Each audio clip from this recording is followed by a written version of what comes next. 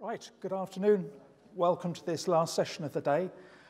This, as you know, is all about emerging technologies, those technologies which are here now but not fully available to us all, but will be any minute now. So we need to know, what do they do? What will they enable us to do which we can't do now? And how will they change our lives? So it's in two parts. We'll have two presentations. The first one, as you can see, is on the Mozilla Foundation's open badges infrastructure. And the second one, which will be in the second part of this session, will be on Google Glass. So the first up, I'd like to introduce Doug Belshaw of the Mozilla Foundation and Tim Riches, CEO of DigitalMe. Over to you guys. Thank you very much, Vaughan. Am I on? Yes, excellent. I'm also being filmed. Hello, ma'am. So, I've got a bit of a cold today, so if you don't understand my dodgy northern accent overlaid with a thick cold, then please do wave and tell me to go back over things. I will do that. So, I'm Doug Belshaw. I'm the web literacy lead for the non-profit Mozilla Foundation. I used to be on the badges team. I'm going to be talking about that today. And by the end of this, hopefully you'll have an understanding of what open badges are, what they're not, and how you can start using them in your organization. So just a little bit to just kick us off. It's a new way of credentialing learning. So it's separate from the assessment itself. You can assess things however you want. Like you can have a conversation with somebody, you can do an e-learning kind of thing. Any way you can assess is exactly the same as you've done previously, but the credentialing of that is separate from the assessment, and that's what we're focusing on today. So this is Tim. This is Tim Riches from DigitalMe. He's CEO of DigitalMe, another non-profit. Tim's working with us with the Mozilla Foundation to do badge partnerships and programs in Europe. So Tim's been a valuable kind of thought leader and partner with us. He can be reached at triches or tim.riches@digitalme.co.uk. This is me. I'm Doug Belshaw from the Mozilla Foundation. I'm at DAJ Belshaw on Twitter. That's the quickest way of getting hold of me usually. But I also respond to emails. I don't just ignore you. Doug@mozillafoundation.org. These slides are all on SlideShare, or they will be soon. And if you need to go back to any of these slides at the end of what we're talking about, just tell us to scoot back and we can do that for you. So Mozilla is actually a global non-profit, and sometimes when I talk, people don't realize that. We play in the same sandpit as Google, as you're going to hear about in a moment, Microsoft, Facebook, people like that, but we're actually a global non-profit. If you're interested, I can tell you where we get our money from later on, but we are free to develop on behalf of users and on behalf of the open web, which sets us apart from the rest of the tech companies, I would suggest. So we do lots and lots of different things, and this is our chief lizard wrangler, as she's known, Mitchell Baker, and she says that Mozillians are champions of a web where people know more, do more, and do better. And that's the whole ethos behind what we do at Mozilla. We do lots of different things. I've got a Firefox OS phone in my bag. That is a mobile operating system which is entirely just the web. It's HTML, CSS, and JavaScript. Because it seems to me that we're ending up in the days of this website is optimized for Internet Explorer 800 by 600 resolution in the way that we've got app stores for iOS, Android, Windows, all that kind of stuff. Whereas if you develop for the web, as you can do with Firefox OS, then it means that if you can make a web app, you can deploy it to any device. So we do lots of things, and it's all for the good of the web. I work at the moment on the Web Maker program around web literacy, trying to get people moved away from being elegant consumers of the web towards having some kind of agency. So the way that Mozilla works, and the reason this is important, is that anybody can be involved. You can be a Mozillian. Some people in this room might already be a Mozillian. I started working for Mozilla, as it were, being a volunteer, showing up, before I actually joined Mozilla as a paid contributor. And only about 1 out of every 40 people who contribute to the Mozilla project are paid contributors. The rest are a huge worldwide army of people who contribute to the project on a volunteer basis. So that's Mozilla, and I think it's important to set the scene because we're not selling anything here. Everything that you see is free and open source, and you can start using it today. We're going to be talking about open badges, about what they are. When I had a quick show of hands there, although some people came in afterwards, most people kind of knew a little bit about open badges or weren't so familiar with them. So we're going to go through open badges very, very quickly. Then we're going to talk, well, Tim's going to talk about why we need a new learning currency, why we need to move away from existing metaphors. We're going to quickly run you through some examples, and then we'll have a conclusion and Q&A. We might not have time to go through my latest venture, which is a web literacy map. If you're interested in that, then I can talk to you one-to-one after this session. Tim. Cool. There's an entrance. Can you hear me okay? Good. So I'm Tim Riches. Go back one. From DigitalMe, not Despicable Me. Has someone misread my business card a little earlier? Maybe bald, but I'm not evil as well. I don't think I am anyway. So certainly not going to find this presentation evil, I don't hope. So what are badges? Aren't they just for kids? When we think about badges, we think about scouting metaphors, and that's really useful. It kind of gets the message over straight away. It's about doing challenges, missions, things that interest you, about gathering all of those things together and then showing them off. But actually, in terms of badges, they're not a new thing. They're used around the internet already, and they communicate trust. Something like the eBay Power Seller badge, you've seen it lots of times before, those of you who are keen eBayers. And if you see that, you trust it, and you're much more likely to buy from that person. So badges are actually behind many multinational companies and driving their business models, because if you took the eBay Power Seller badge out of eBay, you kind of have Gumtree. So in terms of Mozilla Open Badges, then, they're a standard to communicate skills across the web. So the way I think about it is a bit like email. So email allows people like Microsoft to talk to Google every day. You don't think about that standard. The communication just goes on. It's the gubbins underneath, all the engine that makes this thing work. So it's just a way to communicate skills. I mean, it's actually such a simple idea. It's one of those ideas where you just think, why hasn't someone done this before? And essentially, it's just an image file with data baked into it. But from a non-technical point of view, this is what's in a badge. It's a description of the badge, the criteria, what you have to do to earn the badge, really crucially, evidence. What's the evidence that you've actually gained that badge, and whether it's what the date was that it was issued, and whether it expires as well. You can put an expiry date, so you could have it so you can have to earn it once every year. So the concept is quite simple. You can pick badges up anywhere. It can be online through an e-learning platform, but it could be face-to-face as well. It could be from local shops or from a charity program, a volunteering program. It could be from the steel industry when you're working face-to-face. It could be anywhere. When you've got your badges, you put them into something called a backpack. So that's the kind of scouting metaphor taken one step forward. It's the patches that are on top of the backpack. And then once you've got them in the backpack, you can then share them through social media sites. So badges are a way to gain credentials for online or offline, and then show those credentials anywhere across the web. So they're a huge leap forward from this idea of a kind of dead and lifeless CV or a certificate, which just doesn't have any of that data within it. I'm not going to click you through the backpack, but just very quickly, this is a backpack with the badges in them. If you want to earn one today, if you go to digitalme.co.uk/badge-the-UK, and if you're interested in joining this group, Badge the UK, this campaign, just fill in your details there, and you'll get issued with a badge, and then you can come back and you can earn that online and put it in your backpack and go through the process. And I think that's probably the best way to actually understand it, is to do it yourself. So just a couple of things that make open badges different. Firstly, is that they're open and free. Like Doug was saying, anyone can get involved in this ecosystem. There's not one kind of awarding body for open badges. You don't have to submit open badges to us or Mozilla. You can create your own badges and just put them into an ecosystem. Another really important point is that the data is owned by you. That's absolutely crucial. So you'll have seen badges within other LMS systems, for example, but the badges are trapped often within that LMS system. So the data belongs to you. You put them in your backpack, and you decide when you share them. So, for example, if you earn your finger painting badge in primary school, you're not necessarily going to want to put that on LinkedIn. So you control where you put your own data. So I'm just going to outline why I think we need a new learning currency from the sector we work in, which is education and schools and in and out of schools work. But I think a lot of this applies to the professional world as well. The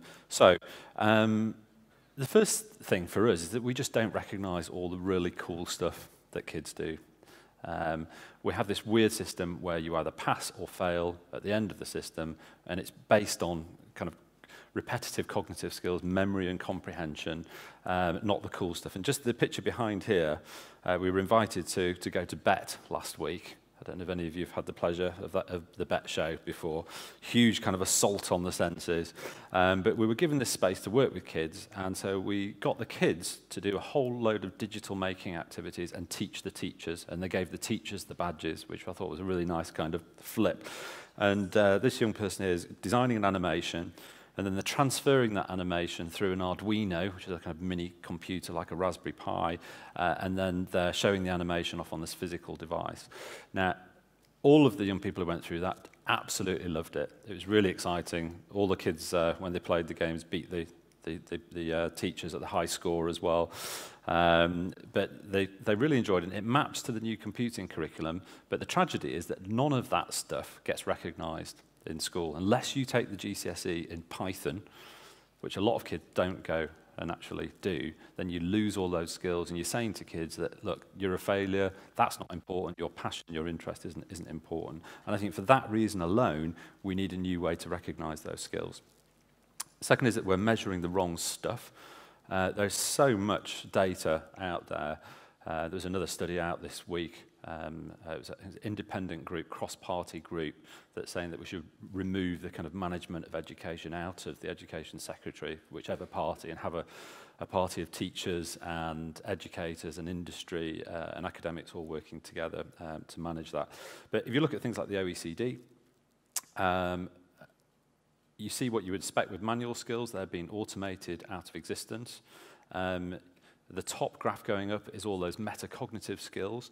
They're the synthesis of information, working, collaborating, team working, problem solving, all those kind of things. And the scary bit is the orange one in the middle that's going down, which is the routine cognitive skills, And the robots know this, and they're coming for our jobs. What's happening? A recent report by Frey and Osborne said that they thought 50% of jobs, service jobs, were going to be outsourced to robots in the next 10, 20 years. So it just reinforces the fact we're teaching the wrong stuff and we're measuring the wrong stuff. This is another quote from the CBI. So industry aren't impressed either. They don't feel like the right skills are coming through. And a quote from Google, just saying that for them, qualifications are just worthless in terms of actually predicting whether someone's successful in the workplace or not. And then finally, CVs are just a bit crap. I was listening to a talk by the guy from GitHub the other day, and he puts out a call for a job, and he gets 100 CVs or 1,000 CVs on his desk. He says, what on earth am I supposed to do with those? They just don't communicate the richness of what someone has learned. He's lucky because GitHub, if you know it at all, is this kind of code repository. So he just goes and looks at what they do. And now he says, before anyone comes in, I actually know a lot about that person. And that's where we're getting to, hopefully, with open badges. So one question we get asked a lot is how, if you agree, from your perspective, do we need this new currency, a new way to recognize a broader set of skills? How do we actually develop currency? The first, I think, is actually start with the user. And this is a graph that's from a platform. It's called MateWaves. It's a school-based platform. And this is what happened when badges were introduced into the system. And it was fascinating, that the power of giving individual feedback to a learner. There's lots of research out there already that shows us it's one of the most powerful motivators and ways to increase standards. So feedback to a learner, recognizing them is a really key thing. And the second thing for me is we need to start thinking about learning and the value of learning completely differently. So, we hear a lot about MOOCs, and delivering courses en masse, on scale, but it's actually, to me, it's almost delivering the old model, but just on a larger scale. Now, the retailers already know this. People like Amazon already know this, that if you have they have an unlimited shelf space at Amazon, but they actually make most of their money out of products that just a few people buy, not out of the blockbusters. So an ecosystem where hundreds, thousands, millions of courses are developed by people who know their particular industry perspective. That's where the value will come through the long tail, rather than a few major courses. And we're starting to see that with the amount of badges that are being created. And those figures are out of date now. We're at around about 300,000 badges that have been issued. way over 2,000 issuers, 50,000 backpacks, and a huge growth. So there's a massive desire when you talk to people about the idea and you actually empower them to start creating a new way to credential their learners from their perspective, from their expertise. People are really hungry to get involved and use those tools and start issuing badges. The third is through endorsement. So one of the projects we're working on at the moment is called Badge the UK, and what we're interested in is something called connected learning, so connecting the workplace through to school. And all of these different organisations, all these brands have value, and the brands that you work with have value. We don't necessarily need an endorsing body. We do sometimes, but a lot of value can come from brands. And then fourth, we haven't seen this yet, but I'm convinced we will over time once the standard really takes hold, is people rating badges and rating users, rating experts. So we start to see actually the users, the learners, start to become really effective peer mentors because they can actually display and prove that they've learnt these skills and become valued community members. And we see that already happening in sites like Stack Overflow. Finally, for us, authenticity is really important. It's one of the 5 areas that really increases learning in school if learners can see that there's a connection to the outside world. And then in the future, I think where the value will come from is discoverability. So you earn all of these badges, you put them in a backpack, you've got all of this data. When you start making that data available to other people, it's just going to be an incredibly powerful recruitment tool. So I'm sure we're going to see that some interesting products develop. So I'm going to hand over to Doug now, who's going to tell you a little bit about some of the organisations who are already making badges within the ecosystem, some brands that you will recognise. Cheers, Tim. So as you can see, there's already some big names using badges. So it's not a case of badges gaining traction. It's a case of like, when are you going to start using badges, really? So you can go to NASA, you can go to the NASA website and get badges for their Starlight rover mission. You can go to, if you were in the city of Chicago, if you're a young person, if you went to pretty much any one of the institutions for their summer of learning, then you get a badge, and those badges join together, almost like in Trivial Pursuit, when you put your badges into the pie, and then you level up into like a meta-level badge, and then you have a citywide showcase. So all these people are using badges in very different ways. Let me just show you some examples. This is my favorite example of badges. Tim didn't say, actually, he's too humble to say so, but he was very successful in getting one of the first grants to do some work around badges, the only organization in Europe to do so. The MacArthur Foundation, a very large philanthropic organization in the US, kind of seeded the ecosystem with some grants to do some work in specific areas. Tim's organization did it around sports reporting and journalism, getting young people's passion about sports and moving it into sports reporting. But this one here, this is the Sweetwater Foundation. Now, I still don't understand this completely, but aquaponics is something to do with fish and poo and plants and eating them. I don't really understand, but it's got something to do with sustainable food. And this happens anywhere, but it happens in large abandoned factories in places like Detroit and other places as well. So you've got young people learning skills around how to handle fish, how to do stuff with plants, how to be an entrepreneur, all of these skills, which are very difficult to certificate, very difficult to credential. So they're using open badges for that. And they can then use that credential in an emerging market to show their skills and then be able to set up their own business and show what they know. I've already mentioned the NASA Starlight rover badge. You can go there today and get your Starlight rover digital badges. Workforce.io is a bit like LinkedIn in the sense that you can put your academic credentials on there, you can put your job history if you've started work already. But this is particularly for people who are going into the job market, Workforce.io. You can put your open badges on there alongside your academic credentials and your employment or internship history. Passport is a lovely example of a value chain. So Purdue University in the States, they've built basically a learning management system with badges at the core. So if you're a professor at that university, you can make an e-learning course, and you can put badges in there for pretty much whatever you want. And then you can issue badges to people who do the things that you want them to do. But they've also got an iPad app, which means that if you go to an interview and people haven't heard of badges and say, well, what are these things? You can show on the iPad app, you can hand them over, they can see what you've done, which augments the traditional kind of academic transcript. And I think that's a really nice, slick use of badges. Often in the military, people come back from war zones and places having served with skills that aren't credentialed. And so veterans in the US have already started getting jobs based on open badges, which they've earned through demonstrating the skills that they've learned overseas.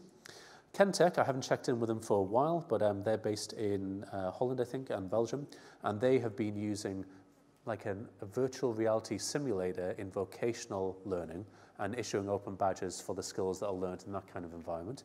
I saw downstairs someone using a virtual welder, which looked quite cool. You don't have to call them open badges if you don't want to. If it doesn't fit in with your organizational culture, people sometimes, like Tim said before, sometimes people think they're a bit kind of scout-like. My son's in the Scouts, he's in the Beavers, and sometimes people think it's a bit childish. Well, that's fine. You don't have to use the term badges. You can use digital micro-credentials. You can say that they're granular achievements. You can use whatever languages you want as long as they align with the Open Badges Infrastructure, or OBI. I've already mentioned the city of Chicago. That was so successful last year that they're now moving to a year-long program where at any time you can earn badges at any of the institutions in Chicago and show your skills having leveled up. That's all organizations involved in Chicago. And Tim is going to give you an example of how we're using that in the UK. I think you've already touched on it, Tim, but let's go a bit further. Yeah, just very quickly then, what we're trying to achieve with Badge the UK is we're working with teachers and students and charities and employers and trying to develop this learning currency, agree on criteria for learning, for example, working with big employers, but also working with schools, and then agreeing on the criteria and then creating badges which represent those skills. So it could be developing a project, for example, doing some digital making with code and then presentation skills, etc. So if you're interested in getting involved in that from a company point of view, it'd be great to have you involved. If you wanted to launch a brief, like a challenge or a mission, as we call them, for young people, that would be great. Or just promote the project. There's lots more about that online. Okay, so let's skip through these. I just want to show you this badge library. So coming back to the beginning of the presentation, I was talking about BET and the BET show, and this is how young people access some of those activities. So this is a sort of mission library.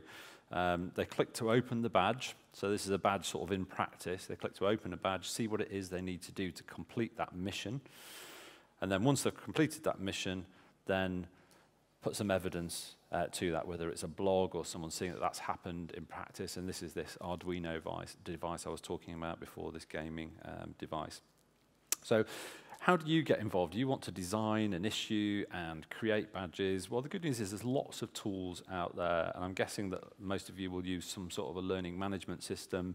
But if you're in schools, there's the MakeWave site. There's also the Moodle site, which is obviously incredibly popular. Blackboard, Achievery, which is based in the States. Mozilla are just developing some code at the moment called BadgeKit, and that's a set of basically, it's an easy way to take the tools that help you create badges and then integrate them into your own website. The APIs that allow you to create, issue, and discover badges. PebblePad, I believe, made an announcement last week, another learning management system.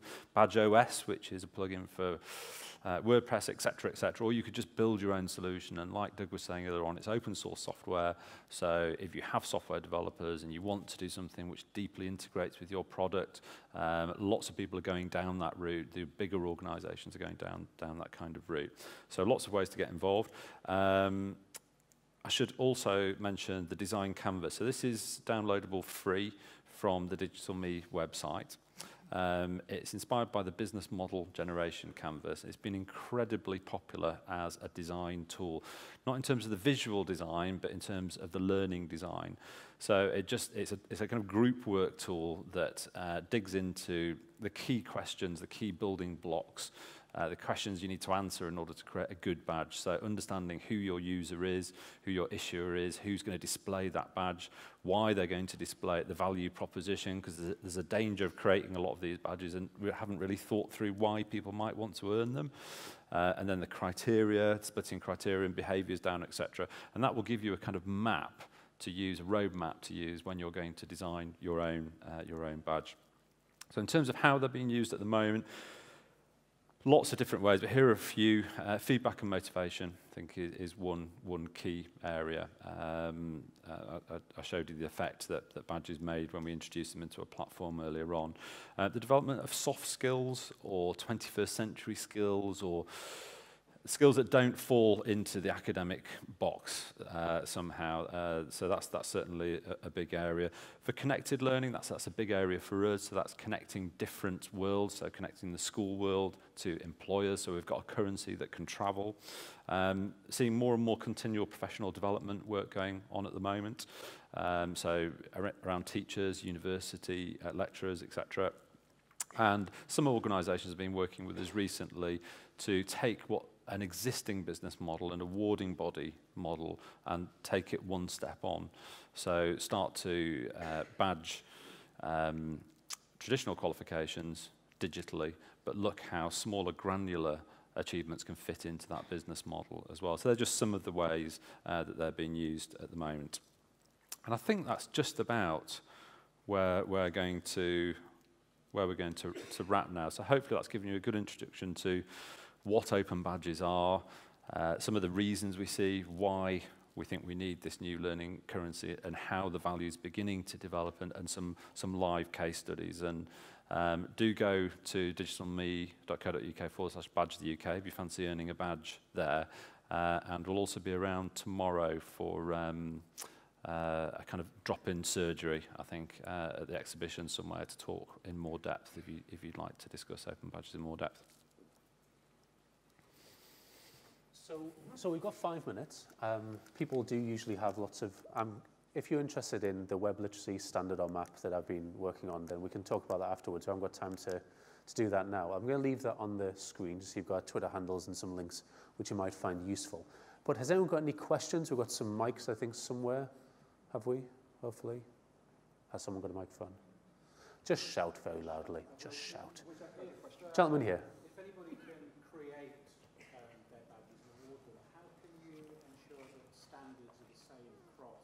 This is a very good question. Yes. How can we do that? Have you got any answers to that? No, seriously, I'm asking you a question back.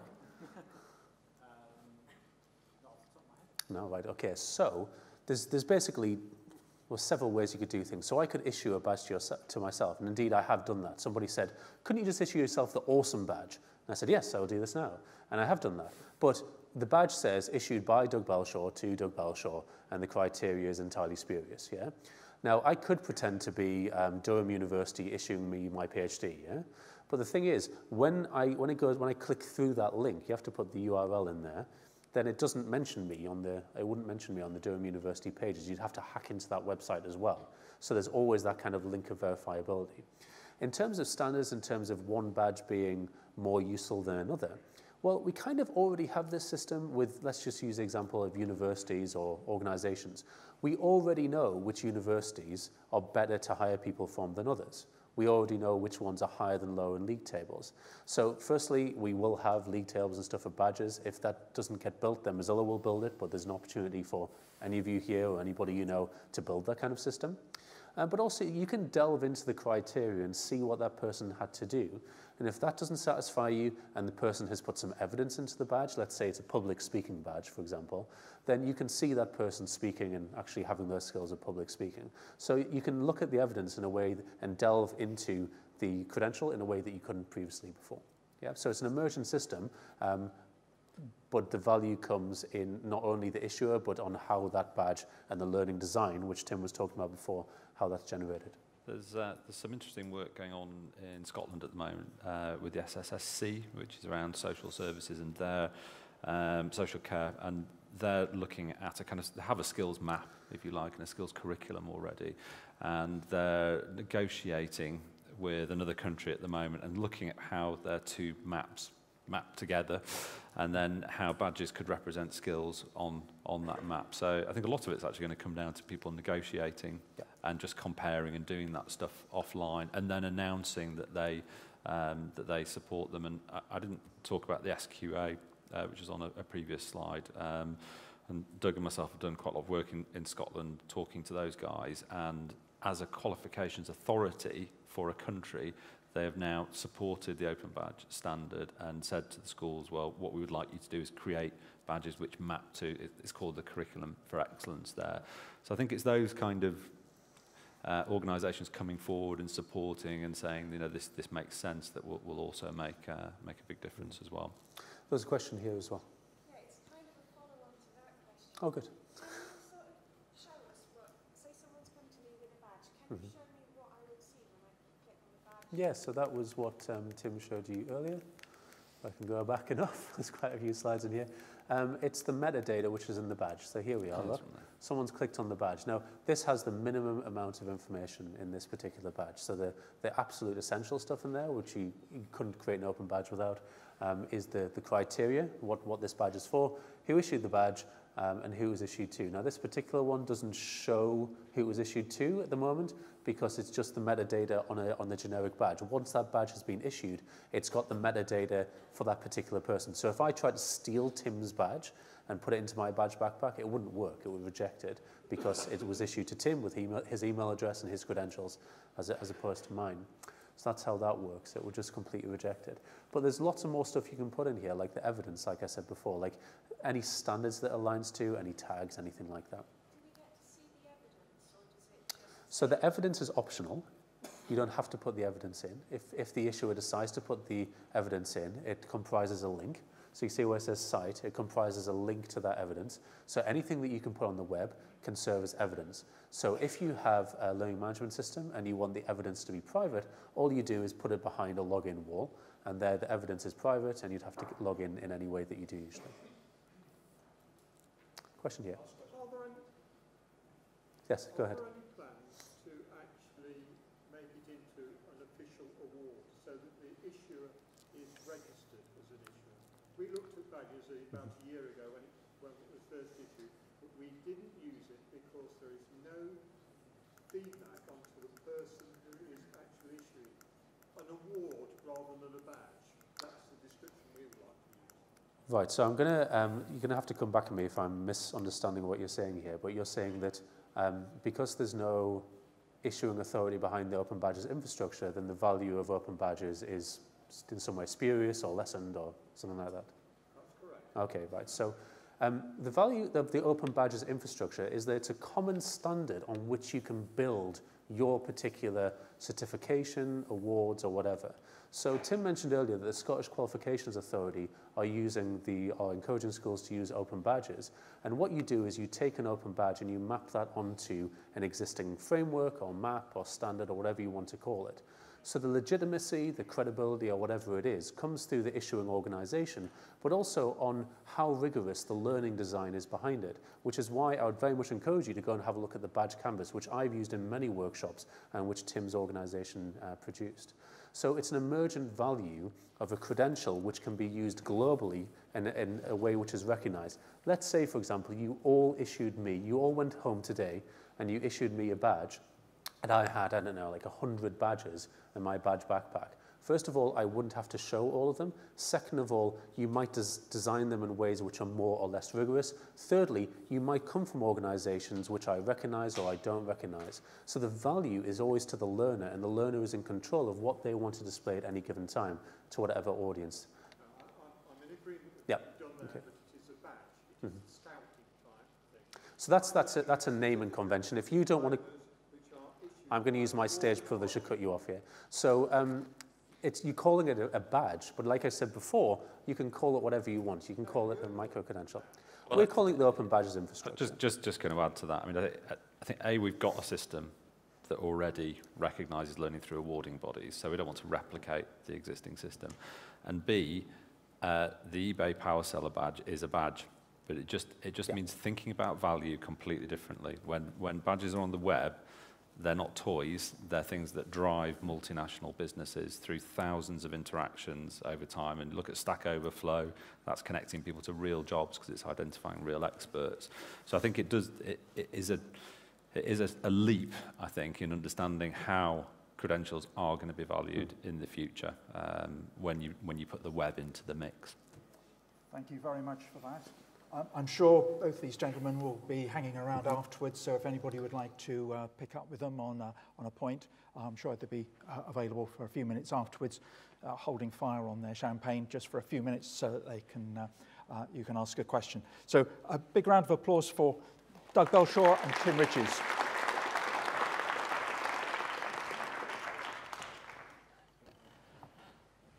Next up, we have wearable technology. A lot of you have heard of Google Glass. I have to confess I've never even seen it, but I have now. There it is. But I'm looking forward to hearing all about it. So please let me welcome David Kelly. Thank you.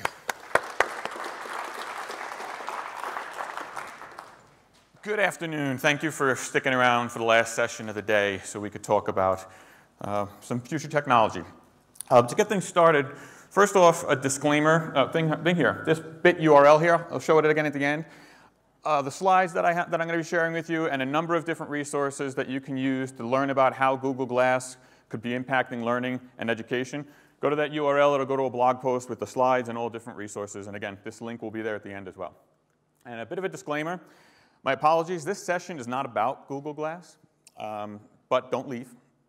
The reason that I say that this session is not about Google Glass is because I don't want to talk about the tech so much. I will talk a little bit about it, but the conversation about Google Glass, especially as it relates to education, has limited amount to do with the tech. We need to understand the tech in order to explore what's really important. And what's important is the possibilities that the tech opens up for us.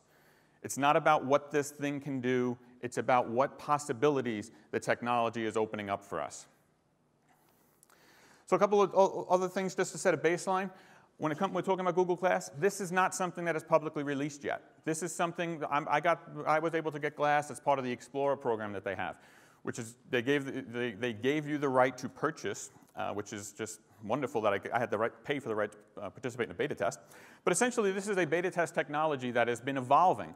Every week or so, I get an update in the software and the firmware that goes there, and it introduces and tweaks different types of functionality. So what we're going to be talking about today is going to still evolve by the time it becomes a public release, which the latest rumor is possibly April of this year. So let's set some baseline. What is Google Glass exactly? First off, it falls under the heading of wearable tech. It's probably one of the most commonly referred to pieces of technology in that wearable tech field. It's got a full color display, which goes right above, it's right above your field of vision. Right now, the glass that's on my face is not obscuring my field of vision at all. If I wanted to look, right now if I just got a prompt and I wanted to look at what the display is, all I do is I just take a small glance upwards and I could see exactly what was on the display without necessarily obscuring my field of vision. I have driven with this on. I'm not the person who got the ticket for driving with this on. But one of the things that this does very well is you have the ability to do navigation through it. So I'm wearing this and I'm getting prompts audibly and with a screen about where I need to go, how I need to get there, and it's much less distracting than actually taking my eyes off the road to look at a GPS. It's got a camera on it. It does still pictures. It does video. It's got a touchpad on the side, which helps you go through the interface. You can tap on it. You can slide through it to get different things. It's got a bone conduction speaker. I don't know much about bone conduction, but I can tell you that, meaning that it doesn't really work that well. It's difficult to hear. The new version of Glass actually comes with a mono earpiece that helps you hear a little bit better. It has a microphone so it can record audio. It has networking capabilities. It does not have onboard networking capabilities, so I can't hook this up to my Verizon account, but I can tether it to my phone or I can hook up to Wi-Fi hotspots. And one of the things that's very important to realize with Glass is it has strong links to other Google products. The reason that I say that this is something that's important to realize is, especially as it relates to learning, when we talk about helping people learn, we're talking about creating experiences. And one of the things that Glass does very well, because it is so linked to the Google ecosystem, is creating an experience based on how much, not Glass, but Google knows about you. And Google knows a lot about you. It's also based on apps like your phone, referred to as glassware. And again, this opens up the door to the idea of the possibilities again. The hardware is one thing, but it's the people who are making these apps and developing these software applications that are really going to explore what's possible through this hardware. So very briefly, how does this technology work? It's got the touchpad. There's a timeline on here that if I touch the side of it, I get a screen, and I can go through and just look at different things and tap on it, and I get different options that I could do just by tapping and swiping. It also has voice commands, so as soon as I touch the main screen, I get a prompt on the screen that says, OK, glass. And then based on the fact that it recognizes that, I get a whole bunch of options. I could say, take a picture, and it just did that. Took a picture, it would say, record a video, do a video call. Different things you could use, hands-free. It'll just take the audio prompts. Just a quick read a list of the different types of functionality that Glass has. You can do a Google search. You can get information on it. You can do navigation, as I was mentioning earlier. I could make a phone call. I could do video calls. I could do posting updates to Facebook, to Twitter, to Path, and a number of different other apps. I could record video. I can take still pictures. I can send text messages. And I can take notes. When you look at this list, one of the things you're going to realize is that that's pretty much a laundry list of the different types of technical things that you can do with Glass, which you might be reading that list and going, I can do that with this. Why do I need this? And you'd be right to be wondering that question. But again, it starts going into this idea of possibilities and what's different about Glass than is your phone. And when we start asking those questions, that's when you start realizing that there are huge amounts of possibilities, especially as it relates to learning and performance. Now, one of the things you have to realize is this is a very different experience than using your phone. For instance, one of the things that you might, if you've seen me in the hallway, you might not have seen me wearing this. I don't wear this all the time, partly because I like to get from one end of the hall to the other end of the hall sometimes without being stopped.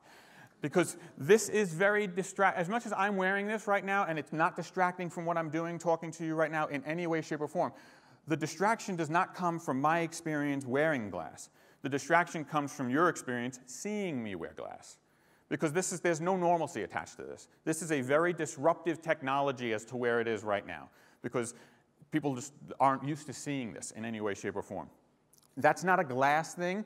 That's a new tech thing. The guy who had the first brick phone and was walking around screaming into it because nobody could hear what he was saying, that was the same thing. That's the same experience that you have with Glass now. It's something that's not common, and you see it, and it just disrupts you because it's just different.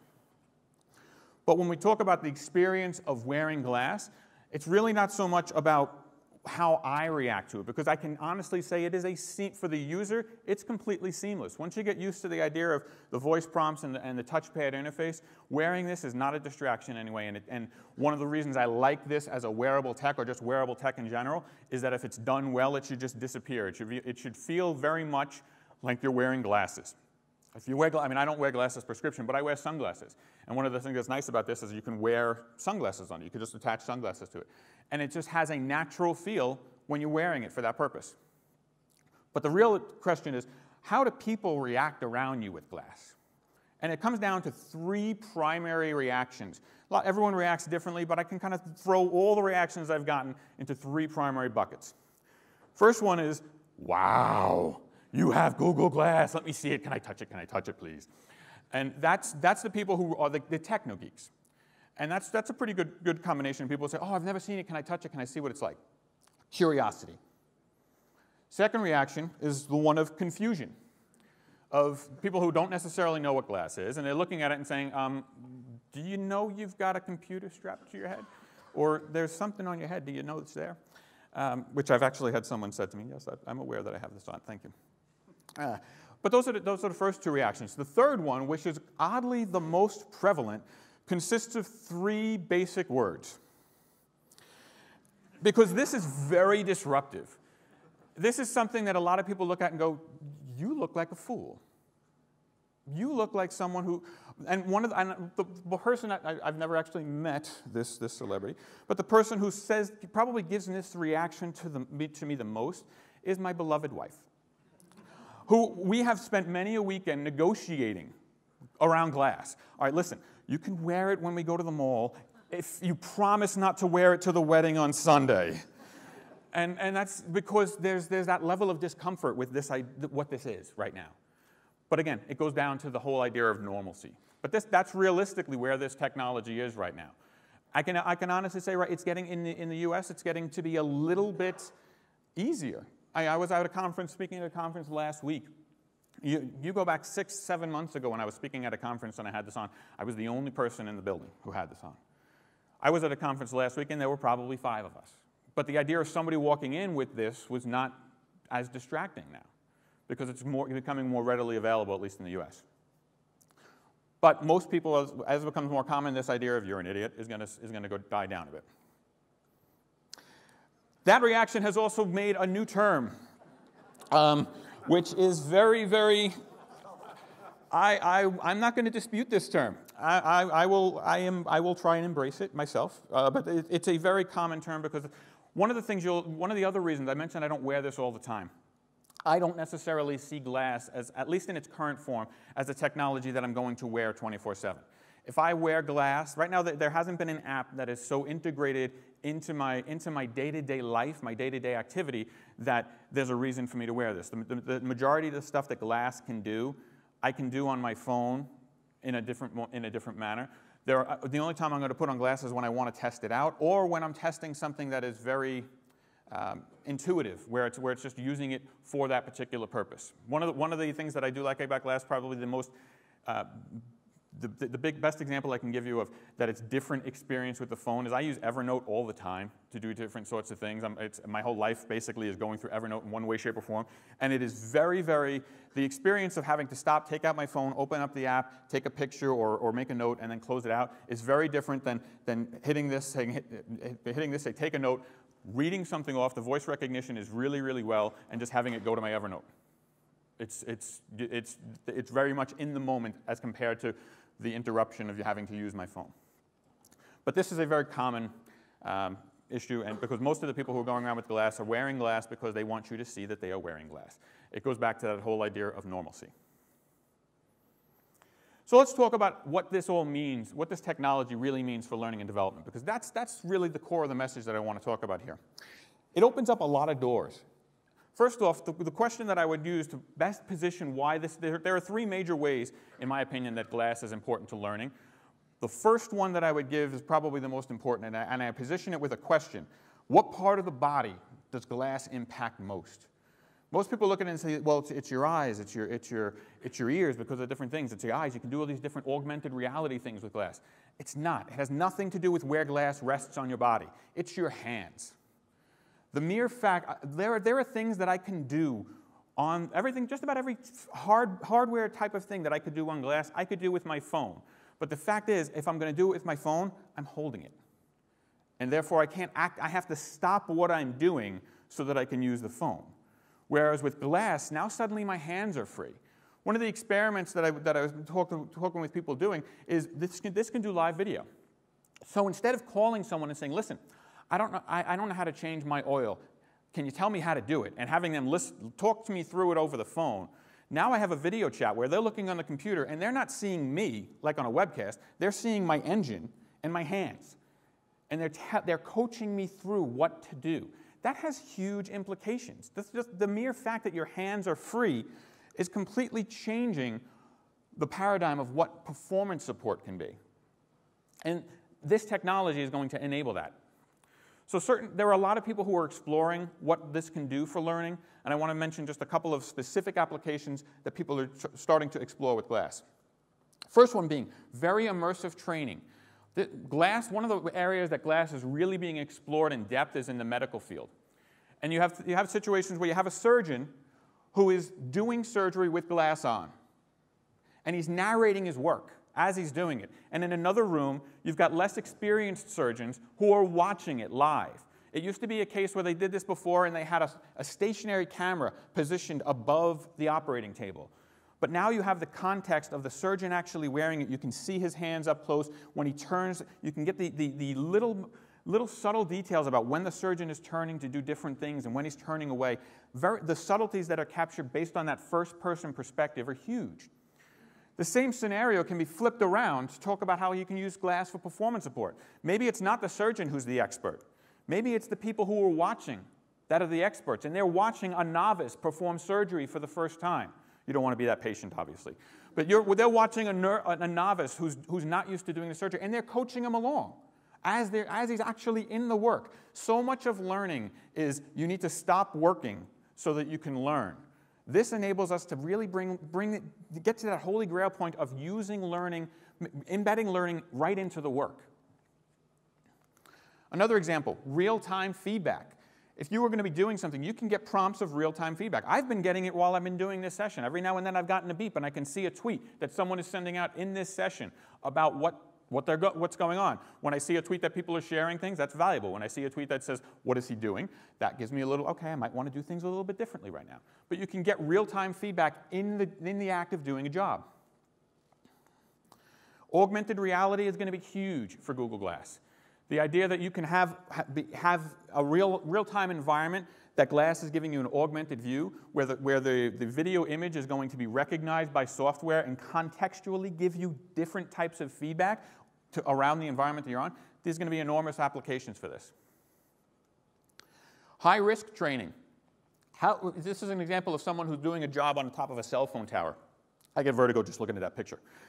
But this is not an environment where in this environment, you cannot really capture the depth of what this job is if you're just describing it in front of a classroom. Whereas if this person is recording what he does in the job, it's much more powerful. In addition, you can see how far this guy had to go up to do this job. Let's say he gets up there and he sees something that he didn't expect. He has to climb all the way back down, figure out what to do, and come back up. Where if he has this on, he could just set up a video call with him, show someone in the back office exactly what he's seeing, and get coached on what he needs to do. Real-time performance support is going to be huge with this. So I want to give people a chance. I know we're a little short on time, but a couple of key points that I want to mention about Google Glass, which is very important to me. First off, Google Glass is still a novelty. There's no normalcy to it. And the reason I have this picture, that's my son. When I look at him playing with this, he has no preconceived ideas. Everything is possible. He's not embarrassed about wearing this. He's not thinking that it's silly. He's just, that's really cool. What can it do? And what I love is just listening to him. I learn so much from my kids just in general, but listening to him explore the possibilities of it. Daddy, can this see through walls? Can I look through the next room with this? No, but that's a really cool idea. And he's looking at it. For him, it's completely normal for Daddy to be walking around the house. In fact, he's always asking where it is when I'm not wearing it, which my wife loves. When we talk about Google Glass, freeing the hands is huge. It's going to open up new opportunities for learning and for performance support that has been out of our possibility in the past. And lastly, the true potential of Google Glass has nothing to do with the hardware in terms of what it actually does. It's a matter of what can it do? What are the possibilities? What are the different ways that we can apply this technology for learning in ways that can open up doors that have previously been closed to us? So with that, I thank you. I hope this has been somewhat enlightening for you. Again, if you want to learn more about Google Glass, there's a lot of different writing, blog articles that I've written, and also articles just from around the web I've been curating related to Glass around the web. Just go to that URL. You will find all the different details that you could possibly want to learn about Google Glass there. Question? It's not so much a question, but it strikes me that it's not just about freeing the hands, but it's good for people who have no hands. Oh, absolutely. If you didn't hear the comment, it's not only good for freeing the hands, it's good for people who have no hands. One of the articles that you'll see there is for a person whose life has been changed by Glass, who's a paraplegic, who just how the world has opened up to them just based on wearing this. Some of the technology that this can do, I know Google's a little is kind of trying to lock down facial recognition software, but this has the ability to do that. Think about an environment. I know my grandmother, before she passed, had Alzheimer's disease. The idea that she could have had something like this, that when I walked in the room, it recognized my face and said, "This is David. He's your grandson." That could have saved her from a lot of aggravation. So there's a huge amount of ways that this type of sort of technology can help people. Is it okay if you wear glasses? I mean, how does it work? Yes, the newest you'll see, if you do some searches on that right now online, you'll see a lot of stuff that says Google Glass now comes in prescriptions. It doesn't. It's not that Google Glass comes with prescriptions. They now have prescription lenses or prescription frames that are specifically built in a way that this naturally fits over it. But as long as this will fit over prescription frames, that you can have your prescription see through it and it works out fine. I know there's a lot of people who have been makeshifting 3D printed adapters to have this go over different types of frames. But now, once it goes mainstream, there will be many different ways to adapt it for prescription frames. So some other hands? Question? Yeah? How long is it before it becomes a product that we can use? It's not, they haven't announced the date. Google is very, they haven't announced it in any way, shape, or form. They don't let that go public. I don't think they've even decided yet. The latest rumor is somewhere around spring of this year. But then again, if you went to the rumors that were going on in September of last year, it was probably end of last year, early this year. So it's been pushed out a little bit. I can tell you that they're closer to it because this set that I'm wearing right now is actually version 2, which is closer to the production unit that's out there. That they made some hardware changes to get it closer to what needs to be out there for a consumer device. Yes? Just because obviously this isn't just about Google Glass, it's wearable technology. Yes. After all of that, talking about freeing up your hands and being able to see what the wearer can see and all the rest of it, is there an alternative to a glasses setup that would work as well? Or do you think that it really is going to be glasses going forward? Well, it depends on what you're trying to do. Wearable tech goes well beyond Google Glass or something like that. I think that there is, when you talk about wearable tech, you've got sensors in many different levels, embedded into your shoes, embedded into your clothing, embedded into all sorts of different things, all of which are generating data, which is going to be huge. If you wanted that first-person perspective, because that's one of the things that is huge with glass, is giving you that user experience, then I think that it's going to require some level of it. I do think that when we look at this technology right now, if you 5 years from now, this is going to look like it's a bucket on top of my head. I think personally, and I think this kind of goes through it, I don't look at Google Glass as a groundbreaking technology. I don't think that it's going to be something that literally Google Glass is going to be something that changes the world the way the iPhone did or something like that. But I do think that we're going to be looking at wearable technology 2, 3, 5 years down the road that is a game changer that we look back on and say, you know, if it wasn't for glass, we wouldn't have this. That this is opening the doors to new ways of thinking. If, Consumer Electronics Show this year, one of the big things was wearable tech just in general. And it's showing how expansive this idea of wearable tech is, but it's also showing that we're figuring it out as we go along as to what it is. So I do think the first-person perspective, you're going to need at this point something like this to do that. But that's today. I don't know what's going to be coming on tomorrow. Other questions? Yeah. Have you experimented with trying to do an activity you know nothing about, someone talking you through it, just to see practically how it works? Oh, absolutely. Absolutely. I will say that the first time I've done it, it's a little disorienting to me. Because, you know, and based on the fact that, you know, right now they call it video calls. When it first came out, they said it's a Google Hangout, which many of you are probably familiar with. I'm used to the Google Hangout if I can see you. But, and when I do the Google Hangout, I can see you on here now. When it originally came out, I couldn't. But, so I would see this, but you would not see me. You would see my hands. And it's a little, once people get used to it, it's you know, at first it's just kind of like, well, what am I looking at? Oh, I'm looking at your point of view, and all right, now you're going to do this. And I've done it, the person I've done it most with, I've done it with 3 separate times. And now that when we do it, it's very natural for him. He's like, oh, well, all right, turn to the left. It's going to be over here. Wait, you had this tool. Where is it? And I'm doing this, and go, oh, there it was, right over there. So it's more natural from that perspective. That kind of answers my next question, because one thing I'm pondering on here is that there's a difference in the way that people do things, and wearing Google Glass changes them from being the expert to being able to take instruction, and equally the expert being able to give instruction.